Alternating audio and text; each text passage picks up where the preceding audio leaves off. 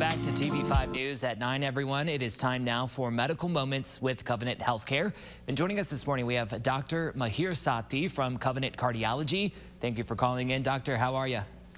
I'm doing well. How are you? I'm doing great. Thank you for calling in this morning because we're talking about atrial fibrillation, also known as AFib.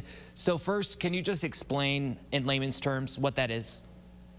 Sure. So atrial fibrillation, commonly known as AFib, is a fast heart rhythm, abnormal heart rhythm that originates from the top chambers of the heart, commonly known as the atria, and basically cause quivering of those chambers, and in turn, the bottom chambers of the heart will try to keep up, and that causes irregularities of heartbeat and function.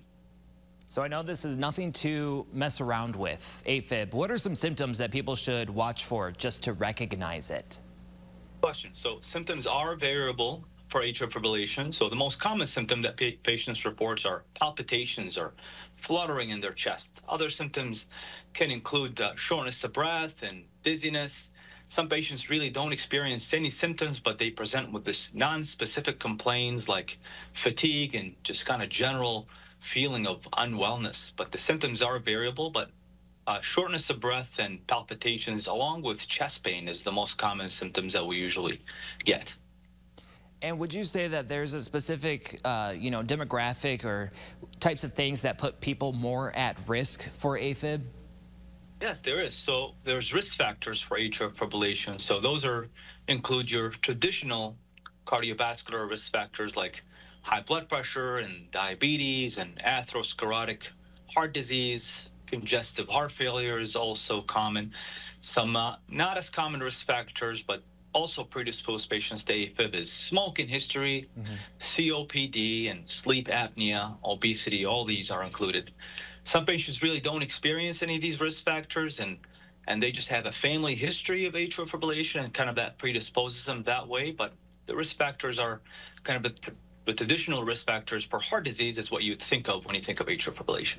Very good. Now, Dr. Sati, would you say there are treatment options available for AFib? Definitely is, yes. AFib has been around for a long, long time. There is treatment options that include controlling the heart rate by itself, or maybe try to convert the patients back into their normal sinus rhythm from atrial fibrillation. Also, treatment include procedural, where we can do an ablation procedure to try to get rid of the atrial fibrillation. So there is plenty of treatment options out there when we discover AFib. That's great. Great to hear. So I think one of the other commonly talked about things with AFib is stroke. Can you just tell us a little bit about that correlation with stroke and stroke prevention?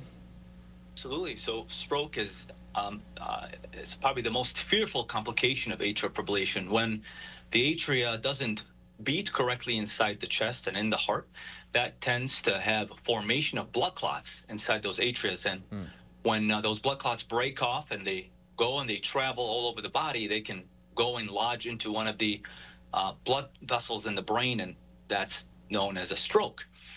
So the treatment for that specific condition is mainly blood thinners. We use medications, oral medications, to treat. That patient take very, very carefully, and that basically prevents the blood clot formation inside the heart.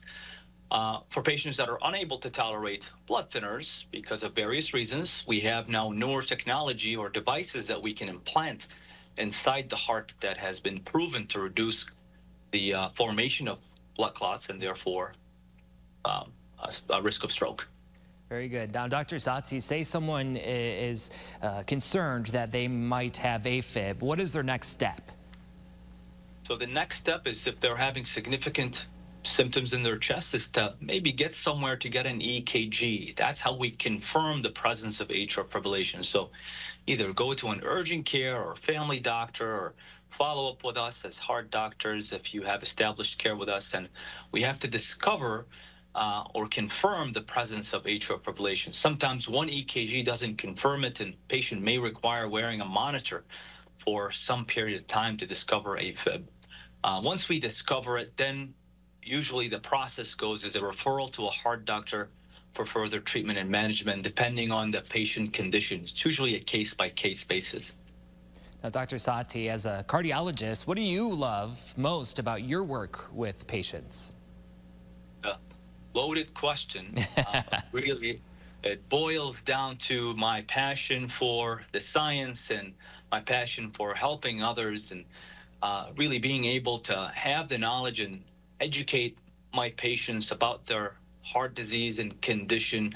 That kind of gives them the power to take matter into their own health and basically give them the best version of themselves that way. Well, we appreciate your work that you do here in our community. Thank you, Dr. Satsi, for calling in. Pleasure. All right. Thanks for having me. Yes, of course.